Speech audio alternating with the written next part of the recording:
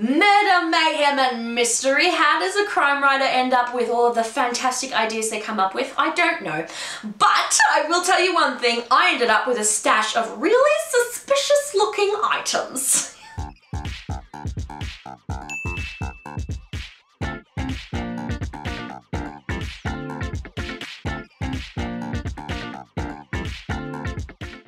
Welcome to the Christy Gray Scarlet Pen YouTube channel. I am an author, creativity chaser, and book lover. Today I am showing you something that I affectionately call my murder box. So I write predominantly crime fiction, and I have ended up collecting a lot of items that are very suspicious. If I wasn't a crime writer, people might consider this box a real murder box, maybe, or at the very least, dangerous.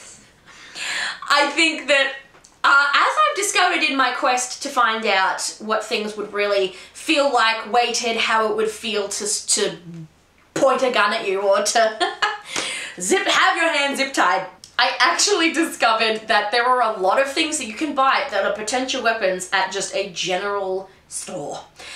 Most people don't look at it that way and don't look at something on the shelf and think, ooh, that would be perfect to kill somebody, which is a good thing. I'm glad. But I've actually collected a pretty good box of really interesting things that I've used in various stories and or that are waiting to be used in various stories when it comes to murder, mystery, and mayhem, which is my bread and butter, for the most part. So this isn't actually my murder box, however, it goes with it because I got, believe it or not, in the kids section of somewhere, I don't remember where, but they had this kit, like a CSI kit, and it came with all these really great things. So I think there was a mini microscope. So I have my CSI glasses, protective eyewear. I actually can't see. I can't see anything in those. A rope, I don't know why. Fingerprint stuff. They had this really cool CSI do not cross the road. Which I love that they gave me that. They actually even had this, I don't know if you can see it through there, and I'm not pulling it out because otherwise I'll never get any of this stuff back in. Mold powder. So if you pulled this powder out, you could mold a footprint on the ground. If I ever wanted to, I can now. This is my main murder box. Just in case any random passerby was to find it, I put this really nice looking paper because the stuff in here is kind of suspect. So I put this paper in it. So here, at a very quick glance, is my murder box. If you have seen my lockpicking video, you'll know my lockpick set is also in here. So this is a plastic gun, but it looks a little bit more realistic than some of the others that I have seen.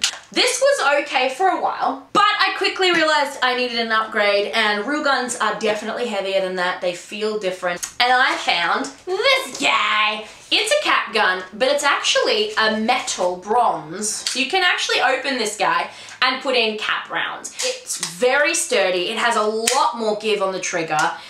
Because you're actually potentially shooting stuff out of here, as opposed to this plastic guy. You end up with a way more realistic idea of what these would be like. This I actually did buy for a particular book, and it was my little handheld radio. So if you haven't read my book, Kidnapped Entanglement, you can still buy it on my website or on Amazon or kurong.com.au.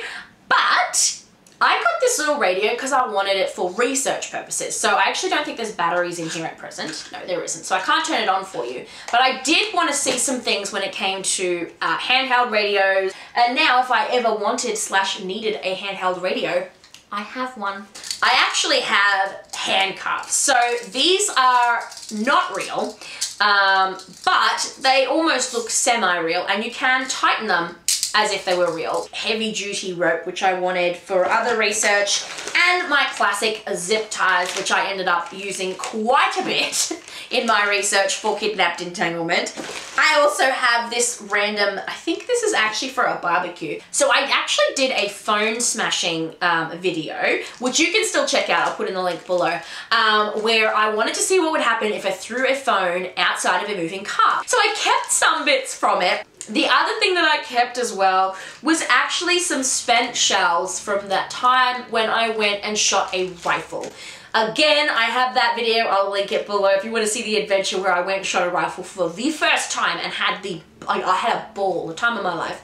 Loved shooting the rifle, it was so much fun. Well, that's most of the stuff that I've randomly collected. When it comes to being a crime writer, I get some pretty unusual stuff hanging around my house.